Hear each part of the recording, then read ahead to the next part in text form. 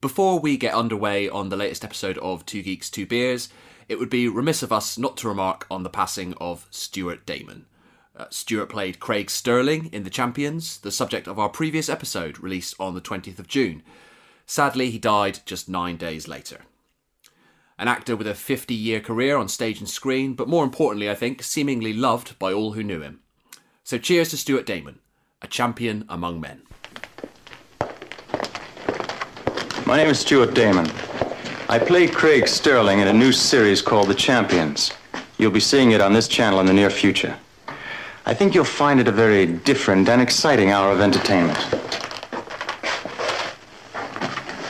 See you soon on this channel.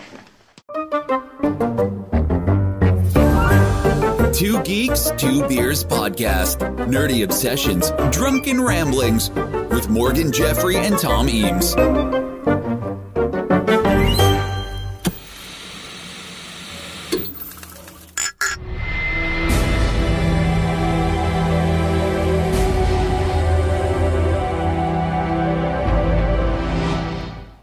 Kick things off with my little sput, then followed by Tom's foamy outburst. Here we go.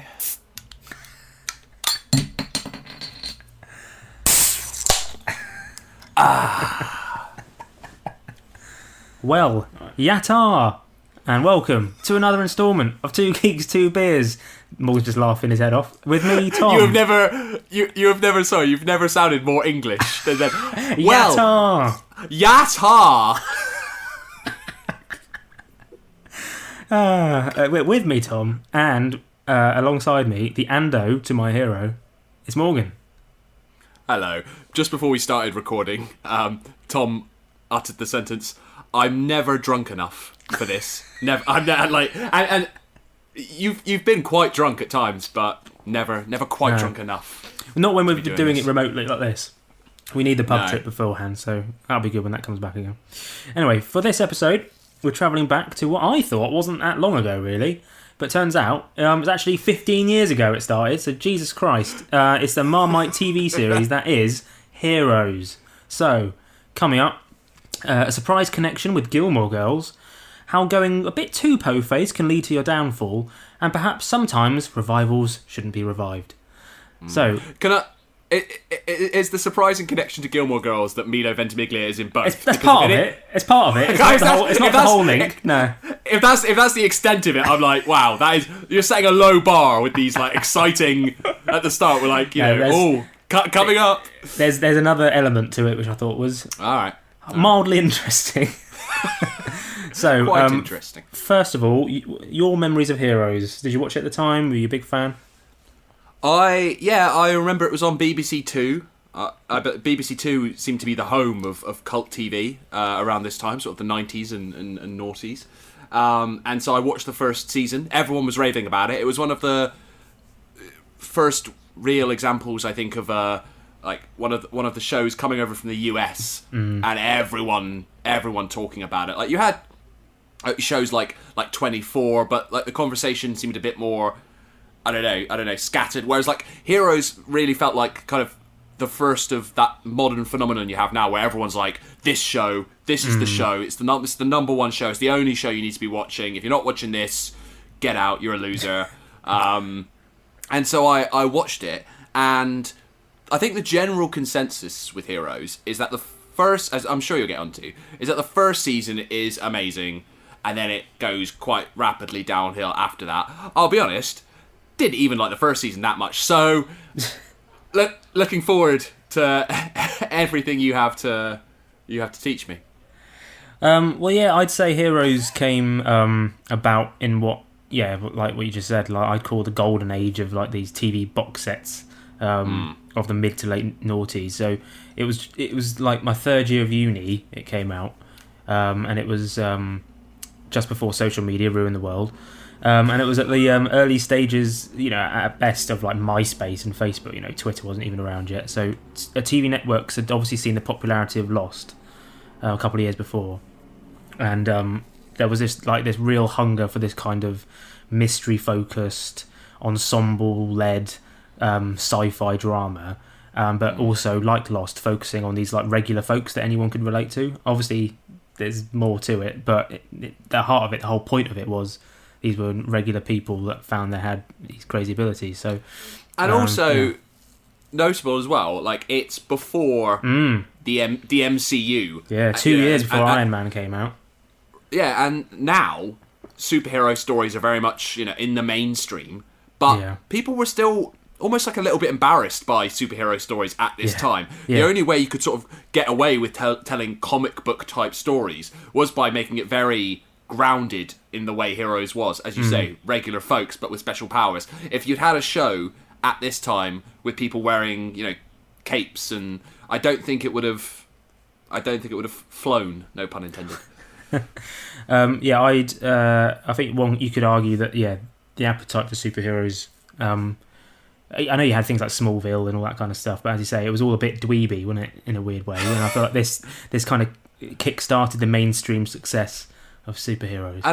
And Smallville again, the whole point was like he's not going to wear the Superman suit. He's not gonna fly. It's Clark's Creek. It's super. They always had to they were always a little bit embarrassed at this time of making superhero shows or movies. It always had to be filtered through the. It's like. No. It's not a superhero show because it's basically a teen drama, but also he's the last son of Krypton, and this is similar. It's like it's just a sci-fi drama about regular folk, but also yes, secretly they are superheroes, but don't talk about it. So, Heroes was created by Tim Kring and aired on NBC for 4 seasons, only 4 seasons, from September 25th, 2006 to February 8th, 2010. So it started a good 2 years after Lost, finished the same year as Lost. So it's very much that era of that kind of TV show. Only 4 seasons, but some would argue 3 seasons too many. So the series, in case you don't know, tells a story of ordinary people who discover that they have superhuman abilities and how these abilities take effect in their characters' lives as they work together to prevent catastrophic futures. I'd say it was sort of like a superhero version of Love Actually, in that they sort of introduce all these different... Okay, expand on that, please. It's because they introduce all these different characters from all over the place, some all around the world even, and then you're like, how the hell are they going to all intertwine? How are they all going to connect with each other? And slowly they did, and then they even had a few romances in there as well. So. Who can forget that scene where Zachary Quinto shows up on Milo Ventiviglia's doorstep with the signs? Classic. It's a classic scene in Heroes. Also, what was that? Catastrophic Futures. That's a band name if ever I've heard one. Ladies and gentlemen, welcome to the stage. Catastrophic Futures. It's either that or a Muse album, isn't it? It's some sort of thing Muse would release. And it always had with it a really cool sort of style of storytelling, like comic books, didn't it? It had that kind of motif throughout the whole show. So, and then it used each episode had lots of different arcs, and then it would build to this big climax. Or at least the first season. It's a classic example, as you say. Like you remember the first season really well, and I watched all 4 seasons. Ooh. But anyway, we'll get onto that. So. Heroes began development back in 2006 when Tim Kring, who was the creator of Crossing Jordan, came up with the show's concept. He wanted to create a large ensemble saga that would connect with the audience. So again, ahead of his time. This is before the Fast Saga and the MCU and all this kind of stuff. The whole idea of that's a goal of 15 minutes for you to relate one aspect of pop culture to the Fast and Furious saga. Oh yeah, it's always 15 minminutes. Okay. But most back then, I don't think people would think, right, this is going to be a. I mean, it didn't really do it in the end, but I wanted to create a big whole universe saga type situation. That was the vision from the start. And he said he began thinking about how big, scary, and complicated he felt the world was. Wait till you see what happens next, mate. And wanted to create a character-driven series about people who could do something about it. He felt that a cop or medical drama didn't have characters that were big enough to save the world. Bit harsh. He came up with the thought of superheroes, ordinary people who would discover extraordinary abilities while still rooted in the real world and in reality. So he was thinking, Grey's Anatomy, don't really cut it, so I need to... up the ante a little bit. So before he began putting his ideas together, he actually spoke with Lost executive producer Damon Lindelof, with whom he had worked with for 3 years on Crossing Jordan. He credited Lindelof for giving him ideas on how to pitch the series to the network and advice on the lessons he learned from working on such a drama like Lost. And when Kring pitched the idea for Heroes to the NBC network, he described the network's reaction as excited, very supportive. And when he pitched the pilot, he described every single detail, including the cliffhanger ending. And when NBC executives asked him what was going to happen next, Kring responded, "Well, just gonna have to wait and find out." So they didn't know, did he? It. He didn't know. Didn't know. He didn't know. He didn't know. It's a good way of Good saying question.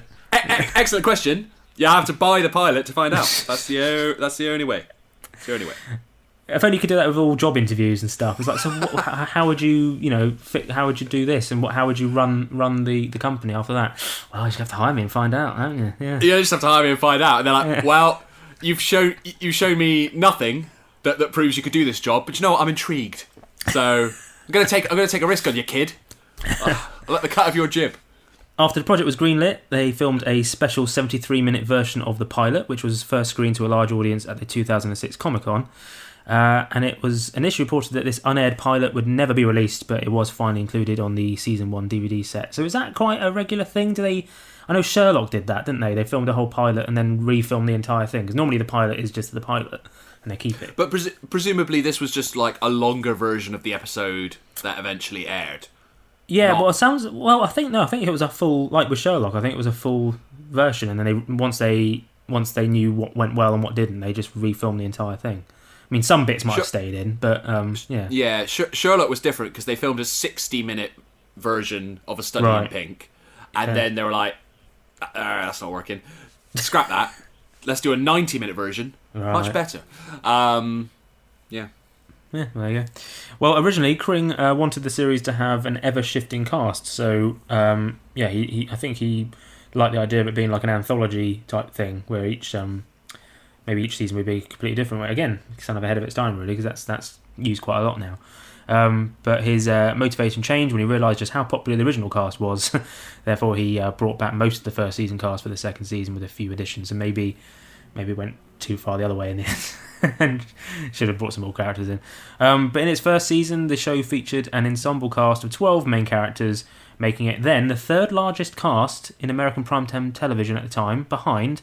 Now, Lost, obviously. Can you think of the other one at the time? So we're talking mid-noughties, 2006. I was surprised by this. It's a big show. The show with the... So Heroes has the biggest ensemble cast? No, it was the third largest cast in American primetime television, behind Lost and this show. So this show is number one, is it? Might be. It's one or two, anyway. It doesn't say here, but I'm assuming it's one of the top two. Alright, I don't think you'll get it. Not Grey's Anatomy. No, surprisingly not. No. A lot of doctors there. I don't know. Desperate Housewives. Really? Apparently. There's only like four. Yeah. How many characters can there possibly be in Desperate Housewives? I've never seen Desperate Housewives, but there's to my knowledge, I think 4 housewives, a sexy gardener, and then maybe like the housewives' husbands, and that's like 9. That's like 9 characters max. So I don't know how you expand beyond that.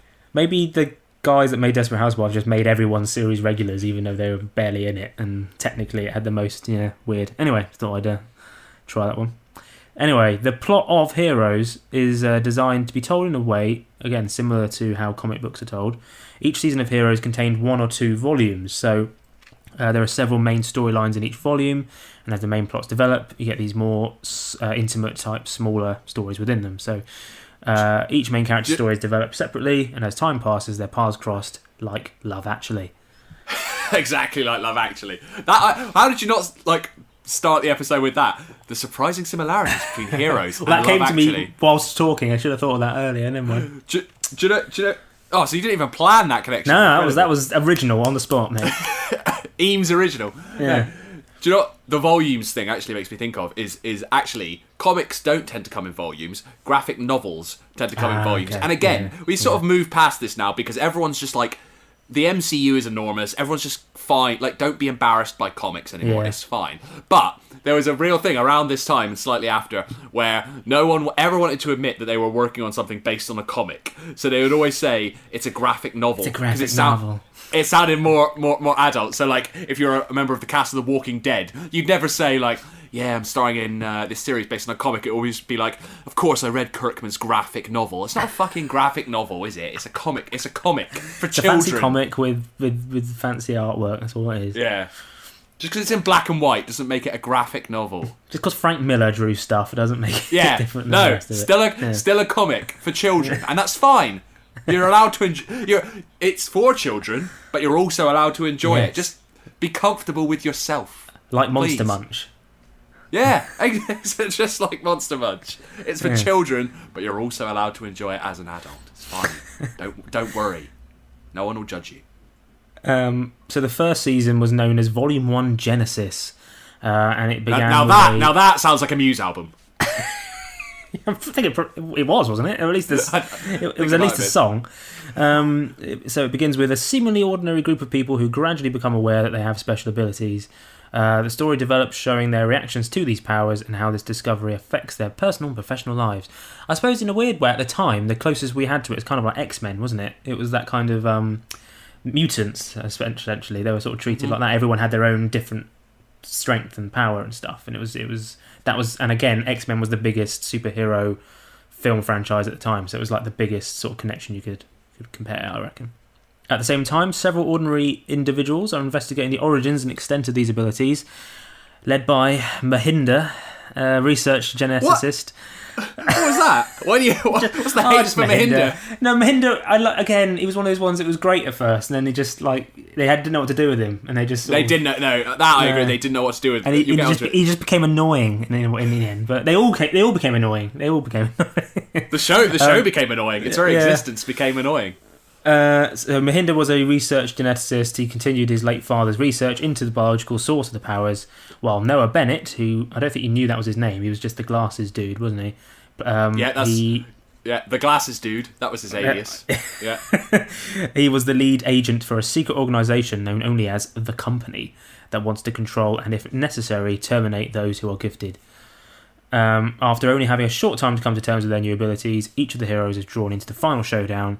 They must each do their part to stop the destruction of the world that starts with an impending explosion at Kirby Plaza in New York City. And of course, we had the often repeated line, "Save the cheerleader, save the world." I'm just thinking, if anyone's listening to this, having never seen Heroes, that summary you just gave, it's like there's some ordinary people, and but they've got special powers. But then there's some other people who are actually just ordinary. They're actually ordinary. They're the people that John Legend sang about. And there's a guy called Mahinder. He's really boring, but anyway. There's also another guy, and he's got some glasses. And they all come together in a plaza and save the cheerleader, save the world. And that's season 1 of Heroes. Look, it's sort of an unofficial homage of this show to drunk history, isn't it? We sort of just get through it. But the thing is, we've done episodes in the past about shows like this, like 24 and Lost, and we're here for like 3 hours trying to go through every single season in depth, and it's like they don't have time for that. They either know Heroes already and they want to get on with it, or they don't know anything about Heroes, in which case, why the fuck are you listening? So anyway, let's do season 1 trailer to remember the good times. Camera ready? Yeah, almost. Hold on. This looks like 70, 80 feet. This is so unreal. Oh my god. Oh my god. Claire! Claire!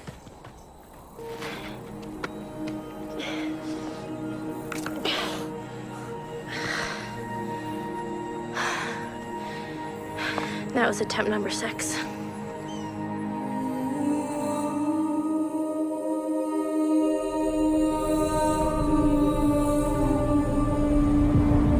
Solar eclipse?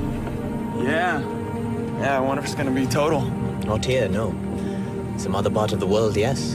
A global event. What's this? Pinhole camera. It's for the eclipse. Makes one appreciate just how small our planet really is. Do you ever get the feeling like you were meant to do something extraordinary? Yes, we are all special. Some individuals, it is true, are more special. You should know who you are and know that it's enough. I think I'm old enough for you to tell me who my real parents are. It begins as a single individual, seemingly ordinary, except they're not. I keep having these amazing dreams. Sometimes I'm falling, sometimes I'm flying. You can fly, why don't you jump off the Brooklyn Bridge? See what happens. I'm seeing things.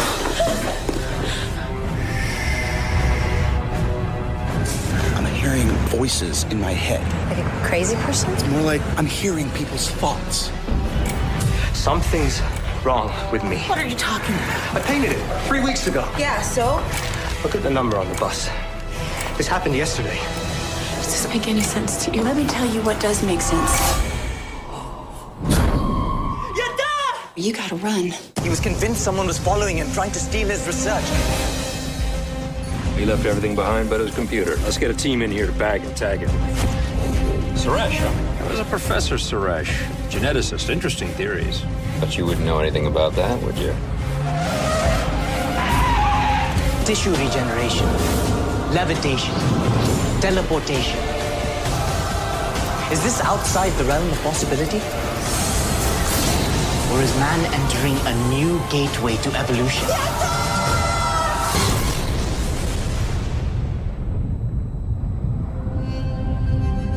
We have to stop it. We're connected. So what about you, Claire? Do anything special today? Heroes. Mondays at 9/8 Central. This fall on NBC. There you go. Take you back to the autumn of 2006, whenever it was. Do you know what? I have to say that was a bloody good trailer, because now I'm like, It was, I wasn't want it? to watch Heroes. That looks great. Even though I know that'll end in disappointment, I'm like, oh, looks really good. Yeah, it still looks really good. So the main cast of the first season and throughout, led by... how do you pronounce his name? Yeah, do you know what? I was hoping that we would resolve this. I think it's Milo Ventimiglia. I think. Okay. It's pretty much what I thought it was. Milo Ventimiglia plays Peter Petrelli, who I guess you'd call him the protagonist, like the main character of the series. He's a nurse and brother of Nathan Petrelli, and he gains the abilities of evolved humans who come near him. So essentially anyone that has an ability that comes near him, he takes their power. Before Heroes, obviously I knew him best for, of course, Opposite Sex, the great underrated early noughties show. See our episode about now and again to hear us chatting about that. And he was, of course, in Gilmore Girls as well before then. Almost had his own spin-off. And more recently, he's reclaimed fame again, I guess, with This Is Us, doing very well in that show. Then you had... he was also Sylvester Stallone's son in Rocky Balboa. Of course, forgot about that. Yeah. Lest you forget. Yeah. And then Hayden Panettiere was Claire Bennett, a high school cheerleader with the power of rapid cellular regeneration. Or just she can just hurt herself lots and it's fine. She was, I'd say, one of the breakout stars of the series. I don't think she was that... I think she had been acting since she was a kid, but this was the thing that she became best known for. And since then, she was in Nashville, and she dated Milo for a few years. Forgot about that. Even though he was a bit older than her, but they dated for a bit. Do you know who else auditioned, apparently? This is debatable, but apparently a big star now wasn't then who auditioned for Claire Bennett. So now, presumably, if she's the same age, sort of age, as Hayden Panettiere, so would now be about 30-ish? Yeah, I mean, 30 to 35, I think. Yeah. Go on, tell me. Emma Stone, apparently, she auditioned for it. Didn't know it. Yeah. There you go. I mean, Superbad, which was her breakout role, came out a year later, I think. So it didn't take long. But yeah, that would have been interesting.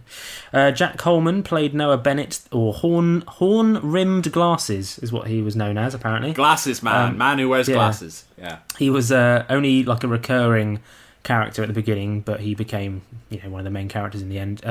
Claire's father, an employee of the company, a villain, very much a villain in the first series, but he became one of their main characters, and he's not all that bad. He's fine, really. He was best known for playing Steve Harrington in Dynasty in the 80s. Wait, Steve? Heroes. Steve Harrington. Isn't that the name of the character in Stranger Things? I thought that. Let me double check, because I wrote that down. Like, did I just write that back down wrong? Steve Harrington.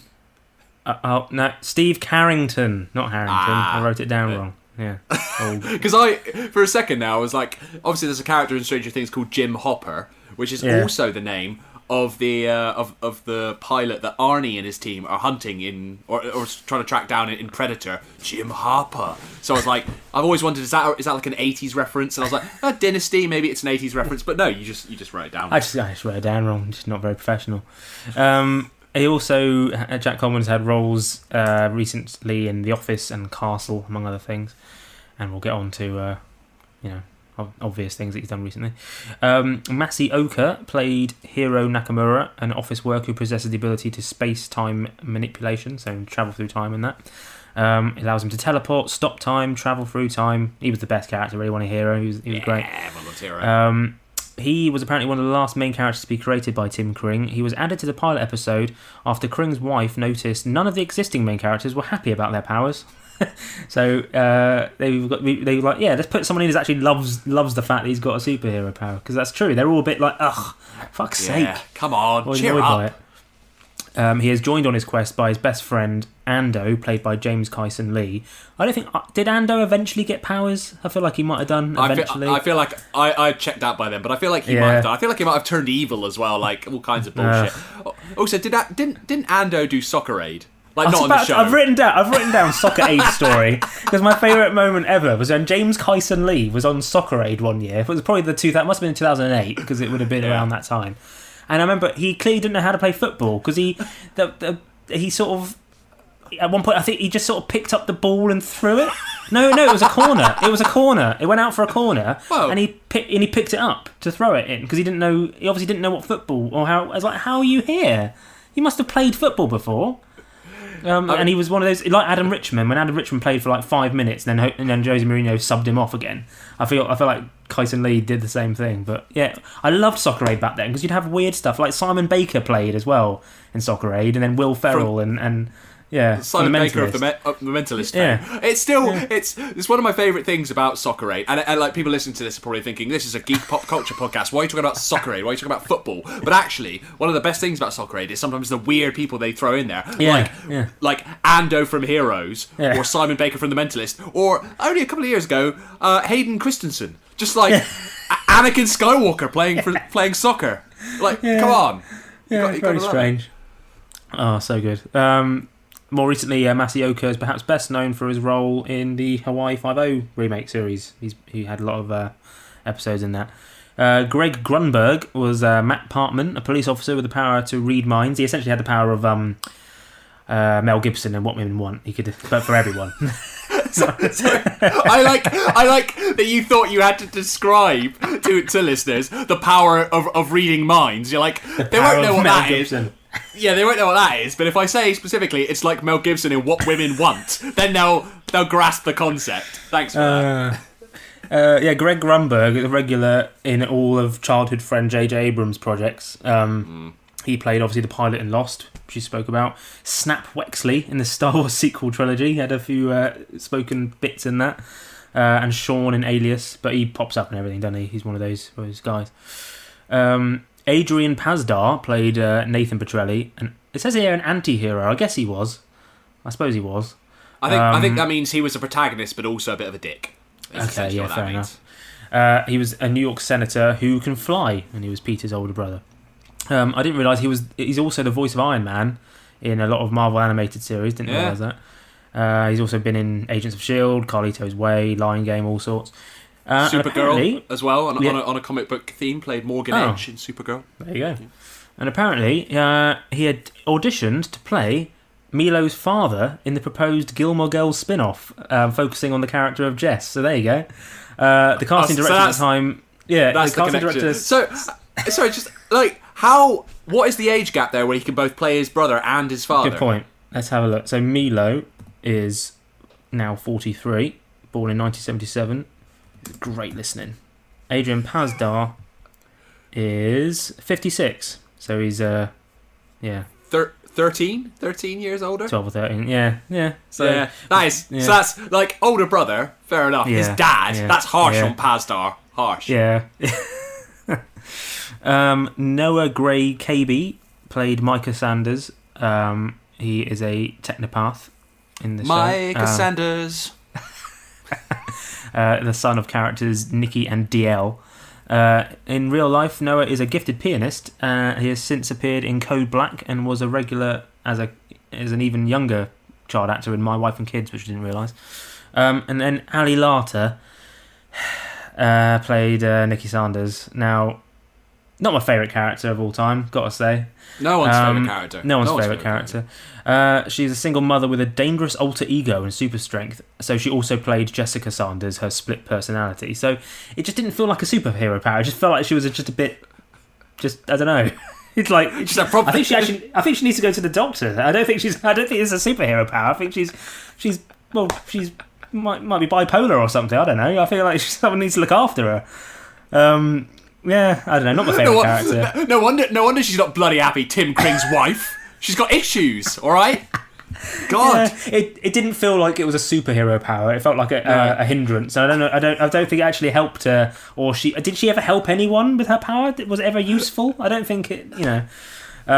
Anyway, in real life, Ali Larter, something of a horror queen, I guess. Popped up in loads of Resident Evil films. House on Haunted Hill, loads of Final Destinations, all sorts. What's she doing now? Yeah. She's been in anything recently? Yeah, she was in The Rookie. Oh yeah, with opposite Nathan Fillion, if you're interested. But yeah, I mostly know her from Heroes and Final Destination. I think she's one of the few characters who appears in both Final Destination and Final Destination 2. She gets blown up in Final Destination 2, in which the male lead is played by Michael Landis. So obviously my favourite of the Final Destination series. Maybe we could do Final Destination for Halloween this year. That would be a good one. Yeah, maybe we. Yeah, good idea. Sendil Ramamurthy played Mahinda Suresh, the scientist who continues his father's research. He also played Gabe in Beauty and the Beast, which I didn't realise. The TV series, and Jai Wilcox in Covert Affairs. But yeah, the actor was great as Mahinda. I just thought the character was just got in the way. Dig up. Yeah.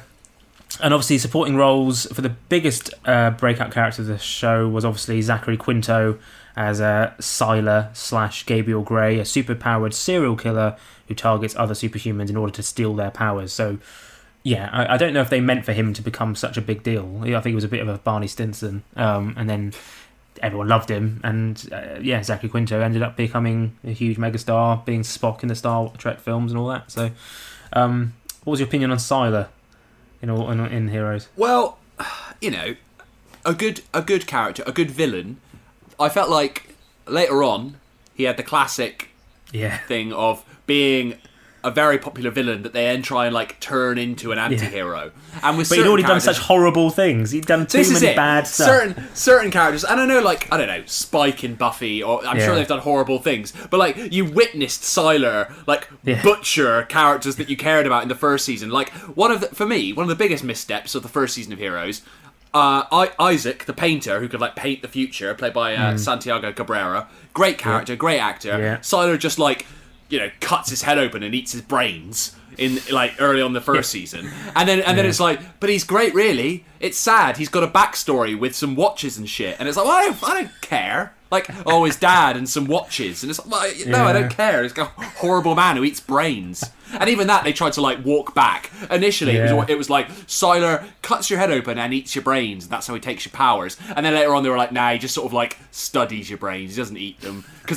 they knew they'd gone too far. They knew they'd gone, and you can't go, this guy who eats brains, he's all right, really. So they tried to roll it back. It's too late. Clearly... you slagging off Mahinda. It's you've already gone too far, and you can't now pull it back. An amazing bit of machinery, this. And how much of it do we actually use? 10%, maybe 20. Imagine the answers we'd have with 100%. Why is there evil? How many angels can dance on the head of a pin? How do we make love stay? All these answers. They're all right here. Are you gonna eat it? Eat your brain. Claire, that's disgusting. I think they thought he was probably going to be in the first season. There's a few episodes, and then realised, shit, everyone loves him and everyone kind of fancies him as well, so we can't really get rid of him. It's like the Hannibal problem, isn't it? They were like, he eats human body parts and people still love him. What are we going to do? What can you do? Plus, there was appearances from Malcolm McDowell, Eric Roberts, and I totally forgot Christopher Eccleston was in it as Claude Rains. Totally forgot about that. Apparently, he was the first choice for Sylar as well, but he didn't want to be like a British villain stereotype, so he was like, "Can I be someone else?" And then did that. I didn't know that. I did know that this was sort of just post his starring role. It might have even been his next acting role after he did the one series of Doctor Who, and he plays Claude Rains, who's the Invisible Man, who of course is named after the actor Claude Rains, who played the Invisible Man. But I always feel like there's a bit, it's his first scene, Eccleston, where Peter Petrelli spots him, and Eccleston goes, "Oh, fantastic, you're one of those." And they wrote that line, but I feel like the way he delivers it was like he was tricked into it. Like he's like, "Right, great, I've got this new role. I've left Doctor Who behind me." And then he reads the script. He's like, "Oh, for fuck's sake, I gotta say my catchphrase." Like he says it, and it's like, "Oh, you don't want to say that. You don't want to say that." Bastards. Fantastic. One of those. So season 1 received very positive reviews during the season. The American Film Institute named Heroes one of the 10 best TV programs of the year. Doug Elfman said the show's super strengths and its well-developed filmmaking, smooth pacing, and has a perfect cast. It views like the first half hour of a fun, thoughtful movie. And the show was declared the 4th highest rated show for the first 10 years of IMDb Pro. So from 2002 to 2012, it's the 4th highest rated. So that's pretty good. Pretty good. And then we hit season 2, volume 2, Generations. It begins 4 months after the events in the first season. The main plot of Generations deals with the company and its research on the Ashanti Virus. In a flashback to 1977, the research... Ashanti Virus? No, not Ashanti. She wasn't. She wasn't back. Her songs are just so infectious. Well, they are, but not for this. It goes back to 1977, showing the research being performed by the company's founders, whose identities are eventually revealed to discover what the effects of various strains of the virus will do to the human and superhuman population. And I sort of like this bit because it kind of did what I wanted Lost to do, because I wanted Lost to really delve into the Dharma Initiative and all that kind of stuff, but it never really went that far into it. Well, it did, but it didn't really explain where they came from and what was it all about, or And I feel like they saw that. We're like, let's make a company, and it's this thing, and it was doing this thing since the 70s. Just like Lost, I'm pretty sure was 77 as well. These are the same year and everything, but But then the virus becomes weaponized, locked away at Primatech Paper, the company's facility that they use as a front. And returning to the present, the heroes must come together in an attempt to stop the release of a deadly strain of the virus and avert a global pandemic, funny enough. Season 2 saw new characters, including David Anders as Adam Monroe. Do you remember him? He was the guy that was like the samurai warrior who was actually British, but he was around he never aged. It was really weird. I don't know what happened there. It was an odd. I do remember this, and I thought I hadn't seen any of season 2, but presumably I did watch a bit because I remember him. Yeah, and Kristen Bell as well. She was in it as Elle Bishop. She was in it for a while. But anyway, before we go into it, let's see a little glimpse of the trailer for season 2. You saved the cheerleader, so we could save the world. Last season ended with 2 heroes making the ultimate sacrifice. Now, on September 24th, the new stories begin. This is your chance at a normal life. I have to do this. Yeah. That's what you always say when you're about to do something bad. You don't have to hide everything interesting about you. No way. They'll be watching you more closely now. So none of this is real. If someone here found out about me, what would happen? Who Who wants revenge, Mrs. Petrelli?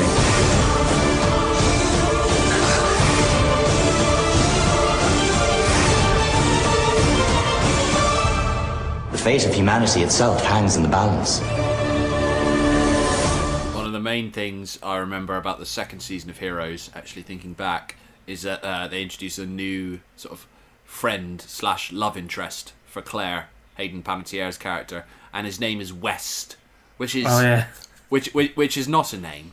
And I mostly remember my friend who had seen, I was a little bit behind, and he had seen more episodes of season 2 than I had, and he sort of said, "Have you seen the new season of Heroes?" And I said no, and he said, "There's a character in it called West. West. It's not a name. No one's called. Who's called West?" Like, and he's really cool and charismatic, and his name is West. What's really depressing about that, watching that YouTube video, is it's like a time machine, because all the comments down below say 13 years ago. These comments, it just looks weird, because normally, like, you still think of everything on the internet being within the last 10 years at least. You don't expect it to be double digits, and then you see that, and it's like people commenting, like, saying, "Already watched the whole season. I don't even live in the US. So freaking cool. You got to watch this show." It's just scary, isn't it? It's a time capsule. Crazy. It's fascinating. Yeah, it is a little bit. Yeah. It's like the worst. It's like the worst time capsule. It's like if you were if you ever wanted to, like, study a period of human history, don't start with the YouTube comments. I mean, that's not the place to start. So the second season was designed to have 3 volumes called Generations, Exodus, and Villains. Exodus was scrapped altogether due partly to viewer criticism, but mainly due to the Writers Guild of America strike that happened at the time, which affected all shows. And you could tell that Heroes was quite considerably affected by it. Affected all shows, but Heroes more than most. In particular. Yeah. So Exodus was not done at all, but Villains was carried over to the third season.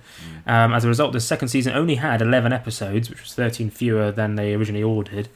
And originally, the second season of Heroes was to be followed in April and May 2008 by a 6 standalone episode of a new sort of different series called Heroes Origins. Do you know about this? No. It was like a spin-off that was intended as an alternative to a long mid-season hiatus, which is what they did for the first season. They used to do that, didn't they? They used to have these little mid-season things that would go on for... I don't know if maybe they still do it, I don't know. But it led to a big drop in ratings, apparently, in its first season, because there was a big gap of like 3 months before it came back again. And it was planned to be then 12 episodes, but then it was postponed altogether and then scrapped because of the viewership decline. So I think it was, I don't know what it was going to be necessarily. I think it was going to involve like people voting for which characters they wanted to see more of and stuff like that. It was going to be like an interactive type thing. But in the end, it was just bad timing because of the strike and everything. They were like, let's just not bother with that. So the second season of Heroes was criticised by many, everyone, both critics and fans, for having a much slower pace, less engaging storyline, and a lack of focus compared to the first season. So the problem I had with it is it had its what I call the Pirates of the Caribbean syndrome, right? Where the first Pirates film, bloody fun, great swashbuckling adventures, just funny, silly, great, awesome. The second one comes out, and it's all just a bit miserable. It's all just a bit po-faced and just and just they're all having a horrible time. Like, we didn't come here for that. We've come here just for some japes and some fun stuff. Who are you, Tim Kring's wife? You're like, look, let's just have a laugh, a bloody good laugh. We don't want to see anyone miserable with mental illness like Ali Larter's character. Why can't everyone just be having a great time with their superpowers? But that's why Marvel is successful and DC isn't, because DC's too miserable and up its own arse, whereas Marvel's just having a great old time and having nice... Look at the colours. Look at the colours on screen. You know? And Heroes suffered from that. The second season in particular, and it kept doing it throughout its run. Yeah. It just was just a bit... just a bit miserable and a bit... I sort of like checked in and out of season 2 of Heroes, but season 2, everyone goes on about like Peter Petrelli's Irish girlfriend. Yeah, okay, I'll talk about that now, shall I? Now you brought it up. Talk about it. So just to say, as an outsider, like who didn't really watch season 2, you go, season 1 of Heroes, that was great, yeah. Season 2 of Heroes, fucking Peter Petrelli travelling through time with his Irish girlfriend, the worst, and like explains to me why. Exactly. The actress who played Caitlin, the Irish love interest, she was perfectly well, but we didn't care. I don't want to know about. I don't care who she is. Who is she? Why is she here? And it's one of those. It was the Natalie Emmanuel situation where I think she's doing her own accent, but doing it really badly because American audiences need to understand it, and so it's so Irish, it's silly. Anyway. And it's just, this stupid storyline. Bear in mind, it was only like 11 episodes, so I don't know how they were able to do this, but it was just this like miserable kind of seeing apocalyptic future and going to these different timelines and all this kind of stuff, and it was just too whatever. Anyway, so he was with this girl called Caitlin, and she helped him on in his adventures, I guess you call it, and they got transported to the future where the Ashanti Virus has devastated the world. So if it's an Ashanti virus and they can travel through time, that means that they're always on time. Presumably, because they've got you just need Ja Rule as well, don't you, for that? So the Ashanti virus has taken over the world in this future, and while he's there, annoyingly, he gets separated from Caitlin, and he ends up being deported back. It says here, so. That's what happens. So they're in this future, they get separated, and she, in this different future, she gets deported back to Ireland for whatever reason. Right. So she's stuck there, and then he tries to teleport back to the present with her, but he accidentally leaves her behind. How he does that? Not a very good boyfriend, are you? But then it says, because of the writer's strike, probably, they had to end it early, and they just weren't able to finish things. Her ultimate fate is unknown, but when Peter destroys the Ashanti virus in the present, the future she was trapped in is erased, most likely erasing her from existence as well. Just never bothered explaining it. Just a horrible death in some sort of other timeline. What do you care? You hated her. Yeah, but I didn't want her to die. She didn't deserve to die. Like, come on. She was very annoying, but she didn't deserve to die. At least with Mickey and Paolo, we saw them die. Yeah. I mean, she didn't die. She was just erased from existence. Although if she was in the future, but she would be dead. It's like it said parallel dimensions future, essentially, that she's stuck in. So it's odd. But that was just an example of how badly season 2 was dealt with. I think they just forgot about big plot points and just couldn't be asked to go back to it in the future seasons. The writer's strike, everyone had to down tools. It was tricky, but certain shows dealt with it better than others. 24 just gave us a brilliant little TV movies, and they're going what can we do? TV movie with Robert Carlyle as Jack Bauer's best mate. Brilliant. I'll watch that. Do it. Whereas Heroes just went leave her in the future, and then we just sort of kill her off screen. Yeah, I guess. Yeah. What could you call it? Because it's like jumping the shark. You could call it killing the girlfriend or something. Where it's like when someone just couldn't be asked to finish a storyline. It's just like I feel like we should come up with a more fun name for it than killing the girlfriend. Like, there's probably something a bit more catchy that we can come up with. Murdering the woman. No. Just losing the plot, I suppose. That's the good way of saying it. Yeah. So in an interview with Entertainment Weekly, Tim Kring spoke about the criticisms of Season 2 and the 15% decline in ratings. He said that he felt he made mistakes with the direction of Season 2. He had thought that the audience was looking for a build-up of characters and the discovery of their powers like they had in the first season, when instead viewers were actually wanting adrenaline. Kring also outlined what he felt were problems with plot development, stating that Season 2 took too long to get into the big picture story, and that Peter's vision of the viral Armageddon should have occurred in the first episode instead of the 7th. He feels that it would have been better to introduce new characters within the context of the main storyline, rather than unattached arcs. So yeah, do you remember there was a brother and sister duo, Maya and Alejandro, who no one gave a shit about? They were like Mickey and Paolo, essentially. They just got introduced, and they just didn't really have anything to do with the plot. They were just... It was one of those things where you only had 11 episodes. Stop focusing on them. I don't care. I don't care about them. They didn't know they only had 11 episodes. But once you did, find a way of getting them involved. If you're gonna, they were like, look, we've only got 11 episodes. Fuck Caitlin. Leave her in the future to die. They should have done the same with fuck them. It. Yeah, okay, so you could just say, look, Season 2 was a bit of a bust altogether. Yeah. But largely ruined by the writer's strike. So you're like, okay, right, come on, lads. Right, come on. Let's pick it up. Fresh start, come on. All that's forgiven. We know that you can do good telly, so let's return to past glories. Let's do season 3. Let's do it. Yeah. Okay, great. Season 3. Yeah, good. So it had 25 episodes this season. So 25 episodes. That's a lot, isn't it? Nothing's that long anymore, is it? No one's got the patience.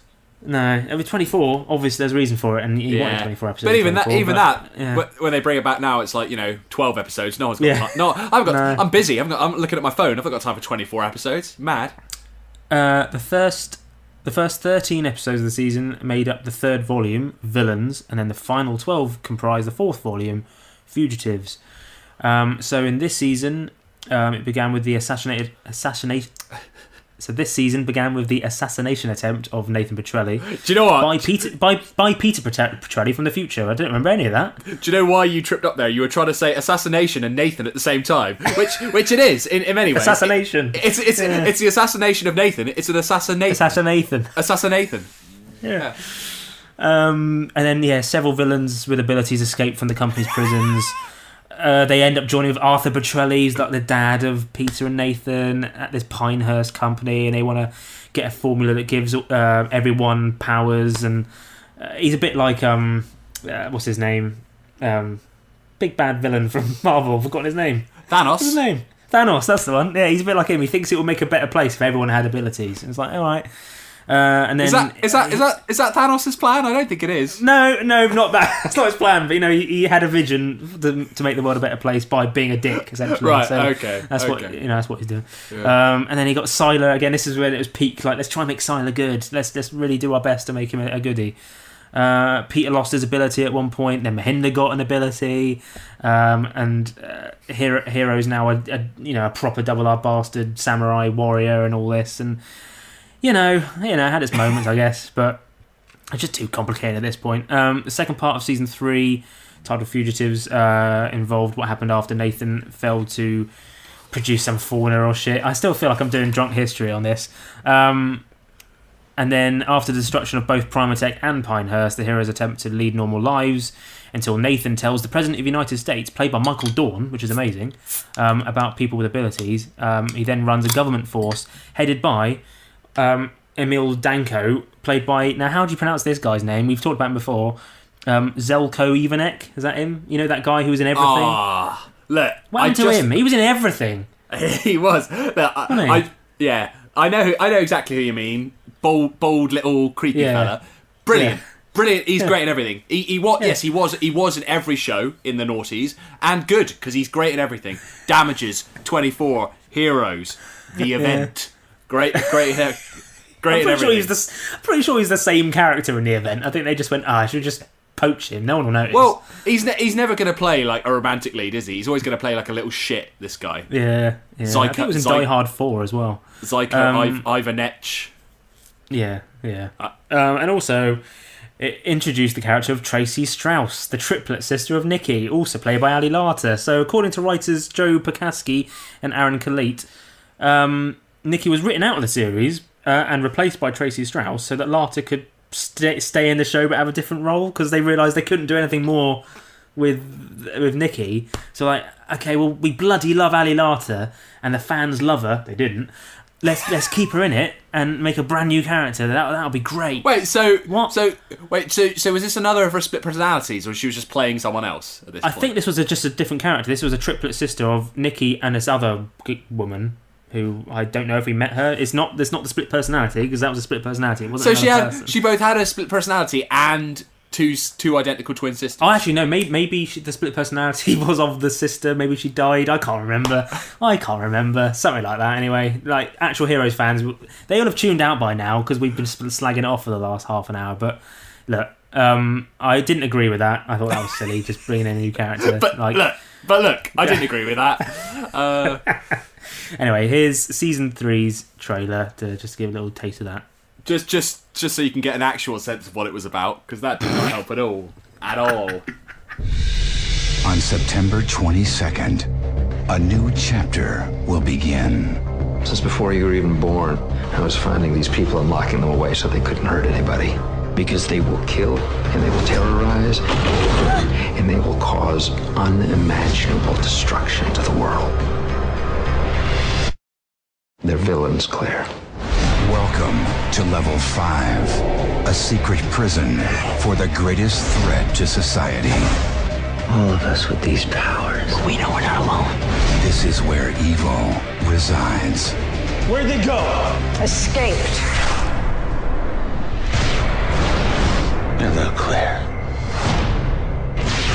A new discovery. There are quantum leaps in science that one dreams of being a part of. It's evil.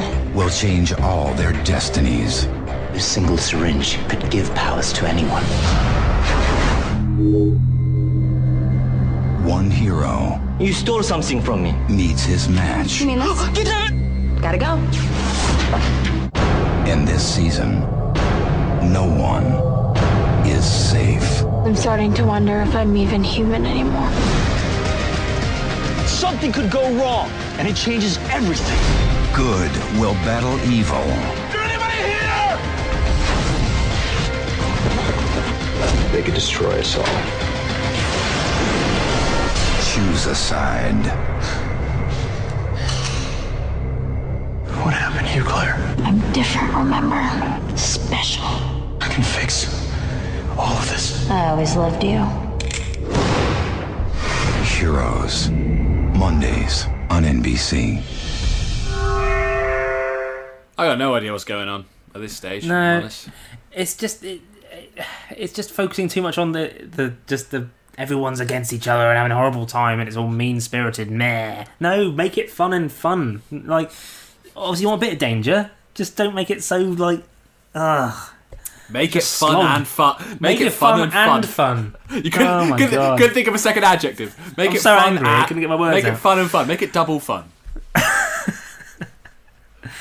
So yeah, anyway, that's season 3 for you. I mean, yeah, Brilliant. It just it was just a lot of they all became like these super villains all against each other, and they all had slick back hair, and they all I don't know, I don't know.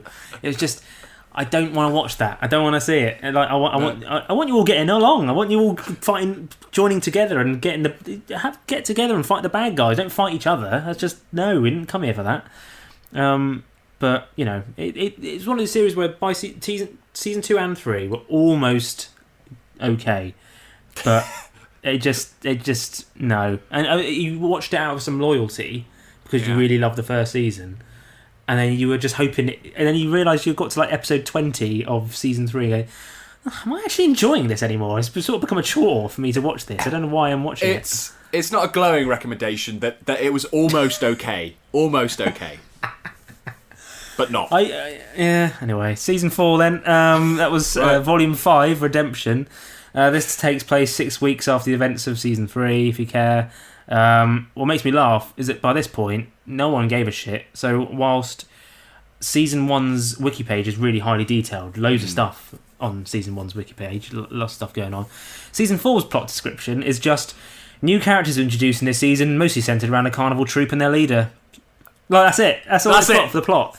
Said with such stank. Like you can just read the stank in that. New characters introduced in this season, mostly centred around a carnival troupe and their leader. Great. So the main new character was Robert Nepper, fresh off playing Teabag in Prison Break. He's playing the villainous Samuel, and yeah, I mean, again, I think I watched all of this season. I think maybe by halfway through, I just forgot it was on, and then didn't really see what happened. But I don't think most people pay attention anymore. But anyway, here's a little. Now that I've bigged it up that much, here's a little taste of season 4. Oh, I can't wait to watch. Joseph and I have had 2 families. The first one, well, let's just say it didn't work out too well. But over the years, we made ourselves a new one.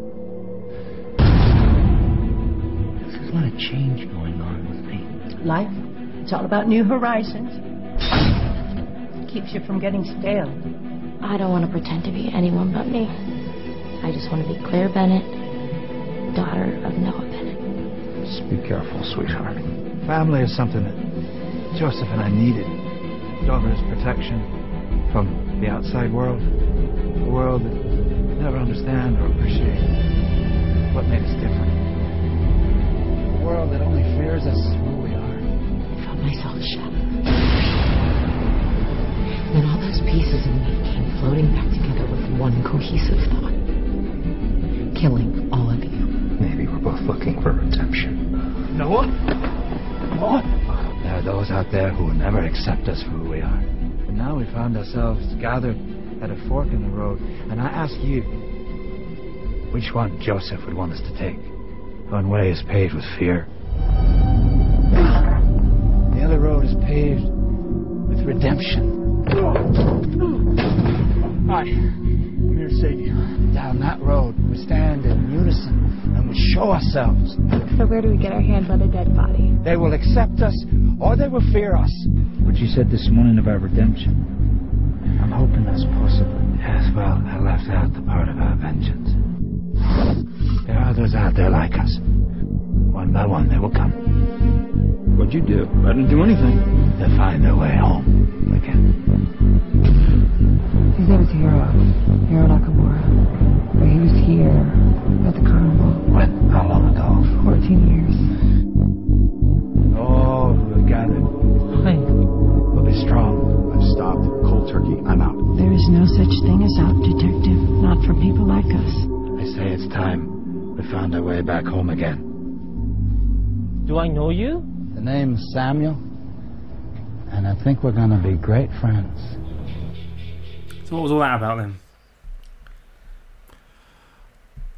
I haven't got a clue, and I had definitely stopped watching by this point. But you know, sometimes you like fall down a Wikipedia hole and just sort of like looking up like TV shows you used to watch and what happened later on, and getting annoyed generally about the fates of certain characters. And I think I'm right in saying that by this point, Nathan Petrelli, Adrian Pasdar's character, is dead, but Sylar is somehow like in his body, but thinks that he's Nathan Petrelli. Yeah, is that right? yeah, you're right. It's just so kill off a great character, but then have him the actor's still in the show, but playing a different character. Ugh. Yeah, you're not Face Off. Come on, like, what are you doing?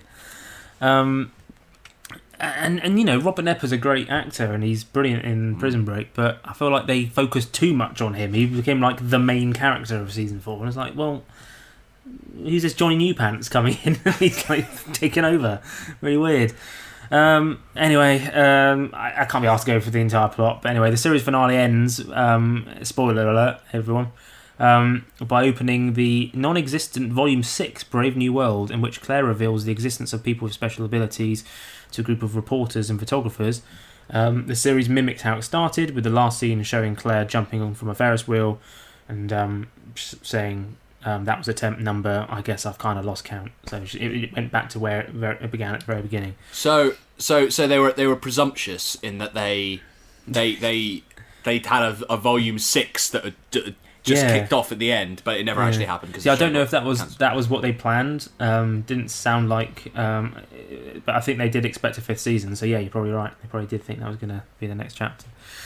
So yeah, seasons 3 and 4 had an equally harsh reception. The Los Angeles Times said, even just a half hour in, it's difficult not to wish everyone would just lighten the heck up. The graphic novel noir feel is becoming increasingly oppressive, and everyone is just so grim. I agree. Jesus Christ. The New York Times. What I like about it is half an hour in that show, that each episode would have been up 42 minutes. So the critic reviewing that, he got 30 minutes in, he was like, I can't fucking watch anymore. I've got to start writing. Shit. It's shit. Like he couldn't hold back for another 12 minutes. The New York Post said, this show, which was once so thrilling and fun, has become so full of itself, its characters spouting crazy nonsense. Yep, fair enough. Despite the show's low ratings, it averaged 5.9 million viewers by season 4 compared to season 1's 13 plus. Tim Kring was fully expecting a 5th season. However, while creator Kring was hopeful over the show's future, many media insiders were not so confident. There was growing speculation on some news sites that NBC would cancel the series at the conclusion of its 4th season, or that it might renew the show for a 5th and final season by ordering like a shorter, run, like 6 episodes or something. But then in May 14th, 2010, NBC announced it was indeed cancelled. So despite its poor 3 out of 4 seasons, there was enough intrigue and fan love for Heroes that it wasn't the end. It did have a chance to redeem itself. So, because even despite all that, Heroes had a big fan base. It was still, I think it's a bit like when if you've been in like a bad relationship and then you break up because 3/4 of the time it's actually really bad. But then you break up and you only sort of you look back and go, oh, I just remember the good times. And then you give it when you're in it, it's just terrible. Yeah. But then you give it a bit of time, give it a bit of distance, and you're like, actually, I remember the good times. And then you get tricked. Into going back, and that's what this was. It's like Guns N' Roses when they release a new album. You think they might do another Appetite for Destruction. They might do it. And then they never quite. You just get another. Yeah. No. Chinese Democracy, whoever it was. I was going to say you just get another Chinese Democracy. Yeah. So flash forward to 2015, and we got Heroes Reborn, which was a mini-series of just 13 episodes and a continuation of Heroes, with Tim Kring coming back as executive producer. So what was your reaction when that got announced at the time? Was that a surprise? Because there was a few of those revivals around that sort of time, weren't there? But this was very much a what are they thinking? It was wisely 13 episodes, because people had long since stopped making 25 episode seasons. I can't remember. Was this so in between? I think it was in between Heroes and Heroes Reborn. Tim Kring made the show Touch with Kiefer Sutherland. Which was a show that I had so much promise. I think it's because it's Kiefer, and I just love watching him in anything. And I really wanted it to be good, and it never quite got there. It was a show about a bunch of ordinary folk scattered across the world who happen to, some of which have incredible abilities. Where did he get that idea? Tim Kring. He's a pony with so many tricks. God, I haven't thought about that show since I saw it at the time. I haven't even thought about it. The best thing about Touch, no one has. The best thing about Touch was that Kiefer was often chasing his son, Jake, played by David Mazouz, who went on to play Bruce Wayne in Gotham. But he would spend a lot of the show chasing Jake around, just shouting, Jake! Jake! And that became like the Damn It. Like 24 had the Damn It, and Touch had the Jake. God. You can if you drink every time Kiefer Sutherland says Jake in an episode of Touch. Not that you're ever gonna. Where are you ever gonna? Like, you're never gonna watch an episode of Touch. I'm not sure it's even like available to watch anywhere. Anyway, sorry. Carry on.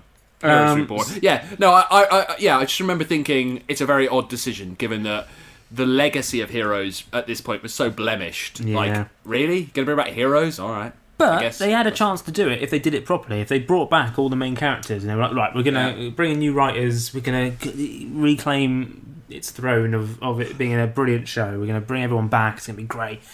But they just didn't, they just didn't do it. The series takes place 1 year after a terrorist attack in Odessa, Texas. The government blames those with extraordinary abilities, known now as evolved humans, or EVOs, who are forced into hiding when vigilantes systematically hunt and kill them. Jack Coleman was back as the main character, Noah Bennett, but Claire had died off screen. So yeah, famously, she can't die. Indestructible. She can't die. That's key. That is key to her character. The fact that she can't die, but no, she's dead. Also, the whole point of the first season, you know that thing where you sort of ruin something that was great by the whole point of the first season, the catchphrase, the mantra, save the cheerleader, save the world, and it's like, save the cheerleader. Nah, she died actually, so don't worry about it. So it was all for nothing. It was all for nothing. It's like Terminator 2, where the whole point, Terminator 1, right? The whole point is you got to save Sarah Connor. Got to save Sarah because she's going to give birth to John Connor, who's the savior of humanity. And then it's Terminator 2, and you go, right, now John is a little kid, you've got to save John Connor because he's going to be the savior of humanity. And then in Terminator Dark Fate, they just go, nah, he just dies. Fuck it. Yeah, fuck it. Yeah. So it's like, what? So what? It was all pointless. After all that, it was all pointless. Annoying. And that's how I felt about that. So. But not only that, like, it was otherwise brand new characters, and I don't care. If you're doing a revival, the whole point is you want to see the characters again. Well, imagine if Mahinder was back. They did bring back a few others in minor roles, like Micah, Hero, Mahinder, and Matt. They all appeared in various guises. But like, imagine if they did like a Gilmore Girls revival, like they did, but for some reason Lorelai wasn't in it. They just didn't bother. It's like, well, what's the point? We're coming here to revisit the love of these characters. I've fucking come back to revisit my favourites from Stars Hollow. How dare you not bring back Lorelai? What were you thinking? I want to see Gilmore Girls. Fucking love it. I want to see Jess. I want to see Dean. I want them all back. And they provided it. They provided everything in the Gilmore Girls revival. It was brilliant. And because go off on a tangent. Gilmore Girls, the final season originally, season 7, I think it wasn't very good. The revival had its chance to redeem itself, and it did, and it was brilliant, and it was very good. Well done. Heroes didn't do it. Had its chance, didn't do it. Anyway, here's a trailer. For the Gilmore Girls revival, we've changed tact. Talking about nothing but the Gilmore Girls from now on.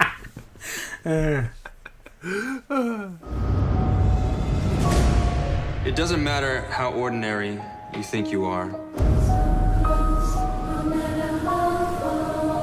We all have the potential to be heroes.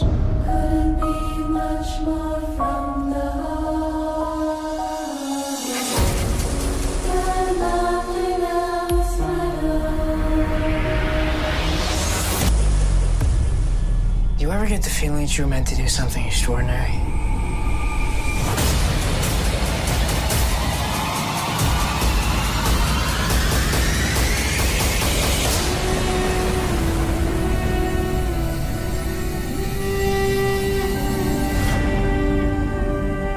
I mean, it's a pointless trailer to show you because it was all music, but you got a little glimpse there, and they just repeated the lines. They said the line in the original one. They repeated it, but not with any of the main characters. So fuck you. And again, looking at the comments on the thing, it's just, I miss the old characters. They ruined it, replacing some of the best characters. It's just people going, what the fuck is this? I really missed this shit. What's this? Give me season 1 again. Makes me laugh. Anyway, so yeah, Heroes Reborn received mixed to negative reviews from television critics, with a critic score of 53 out of 100 on Metacritic, which I think is pretty good actually. I thought it would be worse than that. On Rotten Tomatoes, it received 43%. Where it was criticised for overuse of special effects and melodrama. Of the show's reception, Kring said, well, when you make a show like that, I was adamant about that show being a 13-episode event series and having a close-ended quality to it. I'd always felt that one of the issues of Heroes was the ongoing nature of it was difficult to sustain, so I really loved the idea that it was just a 13-episode event series. And when it was over, it was over. I don't know that the audience ever really understood that was the initial plan from the very beginning. That's a good way of saying it's not coming back for a second season, isn't it? So I think that it got a little confusing for the audience as to whether it was a reboot of Heroes or whether it was just an event series. As much as we try to say, yeah. I like the idea that if something only happens once, you just call it an event. So like if it's a series that gets cancelled and there's no second season, you go, it was an event series. And you hook up with a girl and then you say, hey, how about doing that again? She's like, no, definitely not. And you're like, well, it was an event. It was an event. It was a one-time event. God. And apparently they described it as being like technically season 10 because they wanted to pretend that all this time Heroes has been going on in the background. So you didn't see them, but this is as if season 10. So it's all like Red Dwarf, where there's sort of no series 9. Yeah, that kind of thing. Yeah. Okay. Anyway, so that, alas, is probably it for Heroes. Thoughts? If that my main thought is if that was series 10, thank fuck I didn't have to sit through series 5, 6, 7, 8, and 9. To be honest. No, it's not the worst show of all time. It's not. I feel. Do you know the reason I'm slagging it off so much is because season 1 was so good. It was one. Yeah. It's one of if you're picking just seasons of brilliant shows, just different seasons, Heroes is one of the best of all time. Yeah, look, I agree. We've been very harsh on it, but that's because we're not angry, we're disappointed. Yeah.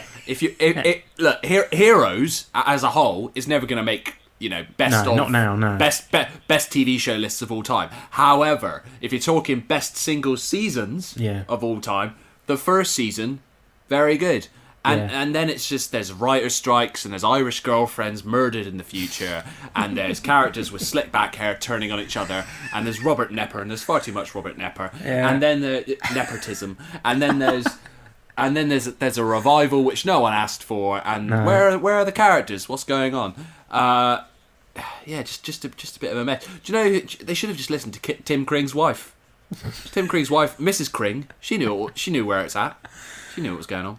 But I reckon you could probably still watch season 1 just on its own, because I don't think it had a massive cliffhanger. Actually, no, it did have a cliffhanger. Maybe if you edit out the cliffhanger at the end and just sort of end where they save the day. It's good. So they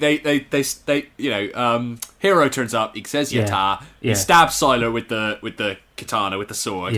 And then Peter and Nathan just sort of hug. And they don't fly off. They just. He's like, it ends there. Peter's like, I'm going to explode, and Nathan's like, give me a hug, it'll be fine. And then it ends. Credits. Ends. Yeah. Cuts credits. Heroes. Yeah. It was great. Only one season. Don't worry about it. Well, that is it. For more look back, looking back at other TV show classics. Do that. Brilliant. Brilliant. For more look back. For more looking back. It's all there. All the look backs. So that is it. For more memories of other binge-worthy TV classics, such as Lost, 24, Doctor Who, plus a host of all kind of topics from video games to films, to kids' TV, all sorts, then head to 2geeks2beers.com and subscribe wherever you get your podcast. And please give us a rating or review on your chosen platform. It always means a hell of a lot. And all our episodes are also on YouTube if you prefer that, so go and subscribe to us on there too. Did you say it means a hell of a lot? I did, didn't I? I regretted it instantly. Yeah. like you're someone cool and American from the early noughties. It means a hell of a lot. Yes, you can also find us on all social media channels, Facebook, Twitter and Instagram. We're at 2geekscast on all of those. We also have a Patreon, which is patreon.com/2geekscast. That's it. Yeah, that's the one. There we go. And what you can do there is, if the fancy takes you, fling us a couple of quid, become a Patreon or a patron. So on there we'll post special exclusive mini episodes, which we'll only ever post on Patreon, teasers and clips, and if you pay enough you can even get your own mini-sode, which is exclusive to you on any subject of your choosing, or a full-length episode. That's also available. So yeah, check out our Patreon page. Anything you donate goes back into producing the show, paying for our equipment, paying for the services we use to record the show. We would really, really appreciate it. We would hella appreciate it. Absolutely. And then the other way you can get in touch is on our email. So it's podcast@2geeks2beers.com. So give us a shout out on there for any reason you like, really. Any future episode ideas or any feedback. In general. Just going to get a deluge of abuse from Heroes. Heroes fans, yeah. Tim Kring's going to be livid. I thought you might criticise it, but what I didn't expect was how unintelligible the whole thing would be. Just utter nonsense. It is utter nonsense, yeah, fair enough. Anyway, that is it. Thanks very much for joining us, as ever. So we'll leave you now. This was attempt number 94, and we still have no idea what we're doing. So, sorry about that. Bye.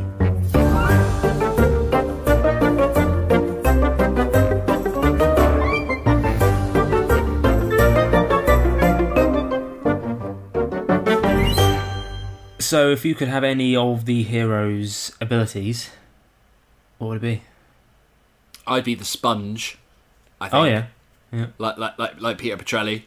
But what if you really like one of them and then you accidentally bumped into someone the next day and like, oh fuck, this is a shit one. I'm stuck with a shit one. Is that how it works? You lose one, you don't get to keep them all. No, you have to be like. I thought he had one at a time. I thought that's how it worked. Yeah, I think you're right. I think Sylar gets to keep all the powers. Yeah. But he does have to eat brains, which again they tried to make us forget about. But no, Sylar ate brains. We all know Sylar ate brains. I don't really want to eat brains. No. So okay, well I'd probably go. I love a bit of time travel. I think I'll do a hero type thing, as I feel like he could just sort of do all sorts in the end. I feel like because if you time travel, he then became a samurai warrior as well because he had all the time in the world to become that. So be who you want to be with that. Great. Be a really good podcast presenter. Yeah, if we had all the time in the world, we'd be great at this. Be really good, yeah.